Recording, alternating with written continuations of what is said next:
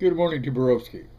Well, I've been making these videos for about 2 years now, approaching my second anniversary for whatever good it's done.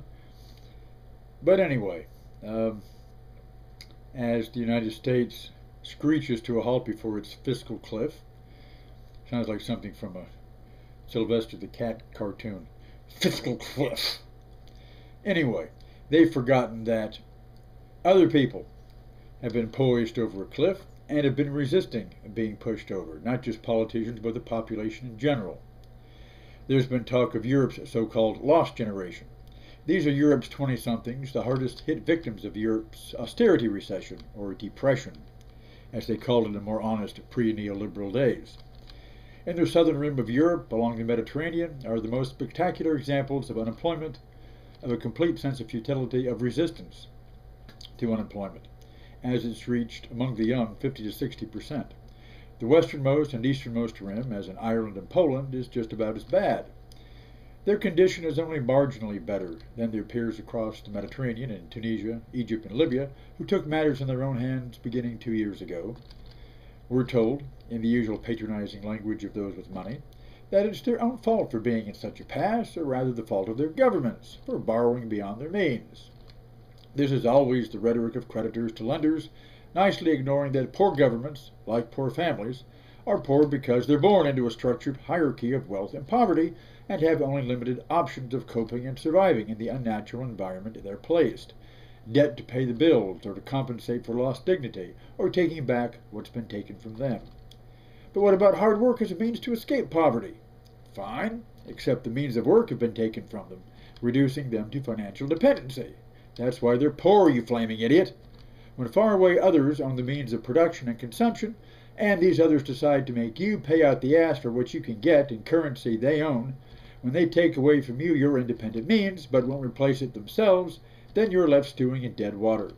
It's the old story of blaming the victim they fleeced for being stupid enough to put himself at their mercy.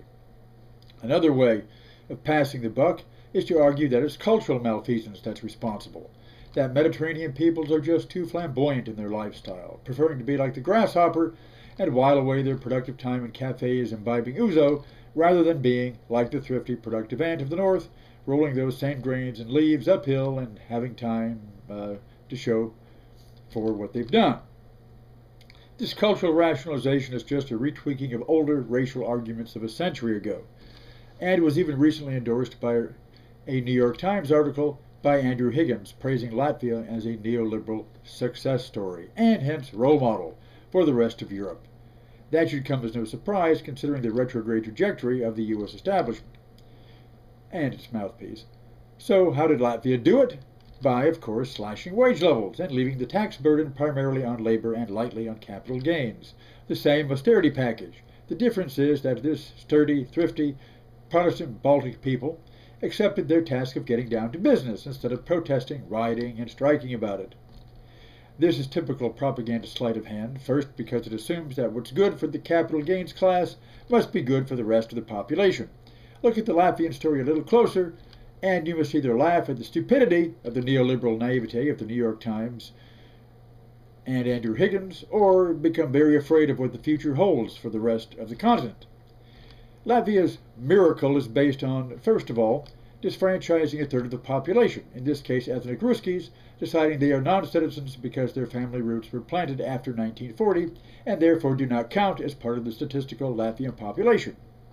As illegal aliens now, their unemployment, their disintegration do not matter, and they're to be pushed out as soon as possible.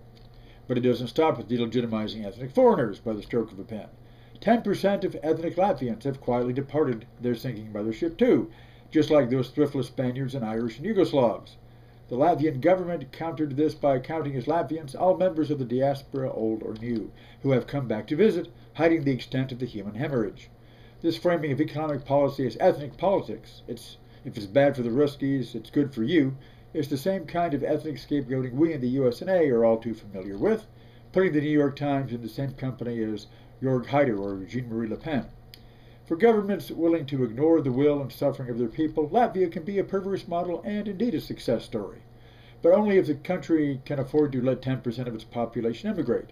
demonize and disfranchise a significant other percentage as illegals who don't belong and don't count, and don't mind seeing family reproduction rates plummet, and a population that is thoroughly depoliticized over any other issues than ethnic nationalism and language. Latvia can be a success like a Roman peace. Make it desert and then call it what you want it to be, as you see it. But you can't blame the victim any longer for his own complicity if he recognizes the injustice of what he's been subjected to and refuses to be a part of it any longer. Refuses to be swindled by demagoguery from politicos and smooth, swindling lies from bankers.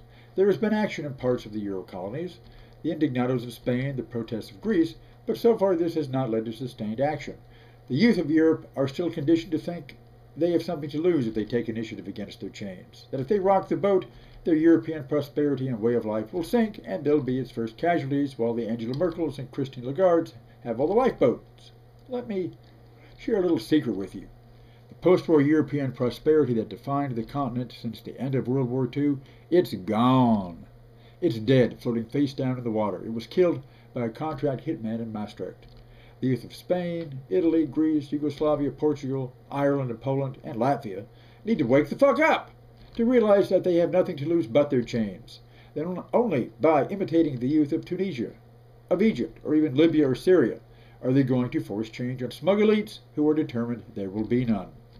In fact, if you look at a map, you'll see the affected zones are pretty contiguous with German occupation of 2 generations ago.